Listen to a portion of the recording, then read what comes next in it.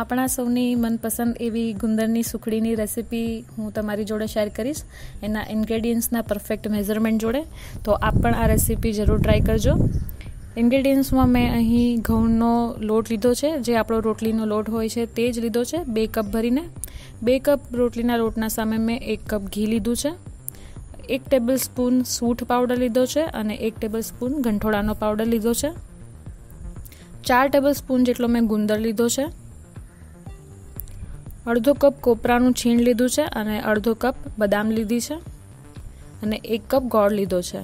એટલે 2 કપ ઘઉંનો લોટ હોય તો 1 કપ ઘી અને 1 કપ ગોળ આ સુખડીના માટેનું પરફેક્ટ મેઝરમેન્ટ છે. અને લાસ્ટમાં આપણે એલચીનો પાવડર નાખશું ગાર્નિશિંગ માટે. તો રેસીપીની શરૂઆત કરીએ.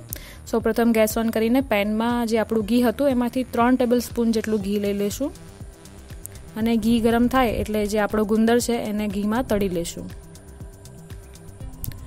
ગુંદરને આપણે એની સાઇઝમાં ડબલ થાય ત્યાં સુધી મીડિયમ ફ્લેમ પર તળવાનો છે. આપણે ગુંદરને કોન્સ્ટન્ટ હલાવતા રહીશું કે જેથી એ પેનમાં ચોંટી ના જાય. તો આશરે 2 મિનિટ પછી આપણો ગુંદર એની સાઇઝમાં ડબલ થઈ ગયો છે. આપણે એને બહાર કાઢી દઈએ અને જે બાકીનું ઘી હતું એમાં આપણી બદામ નાખી દઈએ અને બદામને પણ ડાર્ક બ્રાઉન થાય ત્યાં સુધી આપણે તળી લઈએ.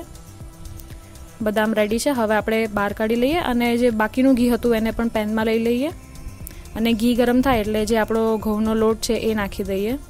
આપ જોઈ રહ્યા છો હમણાં કલર જે છે એ ક્રીમી છે, વ્હાઈટ છે અને આપણે એ ડાર્ક બ્રાઉન થાય ત્યાં સુધી એને મીડિયમ ફ્લેમ પર કન્ટિન્યુઅસલી હલાવતા રહેવાનું છે, જેમાં આશરે 8 થી 10 મિનિટ થાય છે.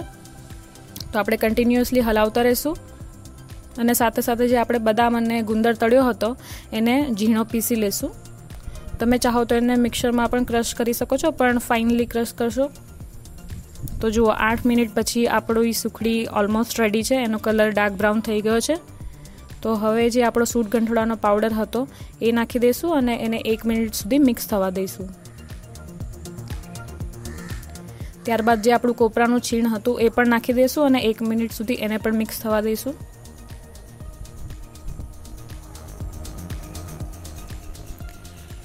હવે જે આપણું ગુંદર અને બદામનો પીસેલું છીણ હતું એ પણ નાખીને એને 1 મિનિટ સુધી આ મિક્સરમાં થવા દઈશું.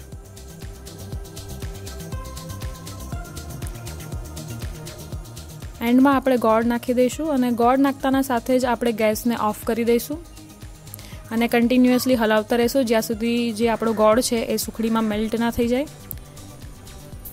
તો આપણી સુખડી રેડી છે. આપણે એલચીનો પાવડર નાખી દઈએ. આપ જોઈ રહ્યા છો પરફેક્ટ કલર અને પરફેક્ટ કન્સિસ્ટન્સી આવી ગઈ છે. તો આપણી સુખડીનું જે મિક્સર છે આપણે એને ઘી લગાડેલી પ્લેટમાં પાથરી દઈએ. તમે એને તવેથાથી અથવા વાટકીના એન્ડ પર ઘી લગાડીને ઇવનલી સ્પ્રેડ કરી શકો છો.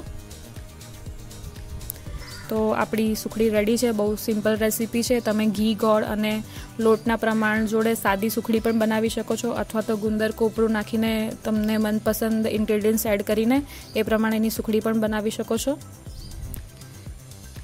જ્યારે સુખડી ગરમ હશે ત્યારે જ આપણે એના પીસીસ કરી લઈશું. તો તૈયાર છે મારી સુખડી. આપ પણ આ રેસીપી એકવાર જરૂર ટ્રાય કરો.